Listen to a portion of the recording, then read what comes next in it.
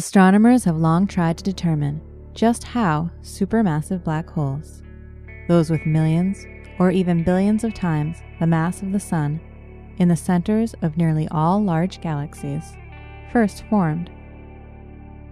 A conundrum arises because some of these supermassive black holes have been found less than 1 billion years after the Big Bang. How could such giant objects have formed so quickly?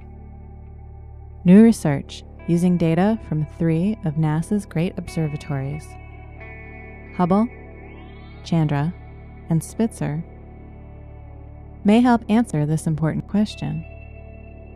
By developing a sophisticated computer model and new techniques to search large databases, a team of astronomers came up with a novel way to look for some of the universe's earliest supermassive black holes.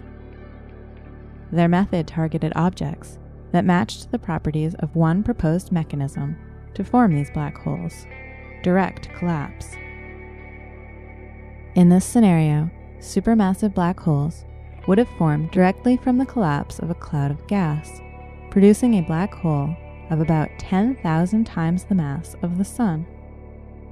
There is a competing theory where a massive star collapses to produce a black hole of about 10 solar masses, which then packs on weight very quickly to get up to supermassive size.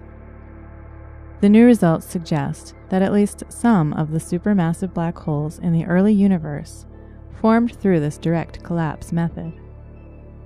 If these findings are confirmed with other research, it could help astronomers understand how black holes were formed billions of years ago and give more insight into the early universe itself.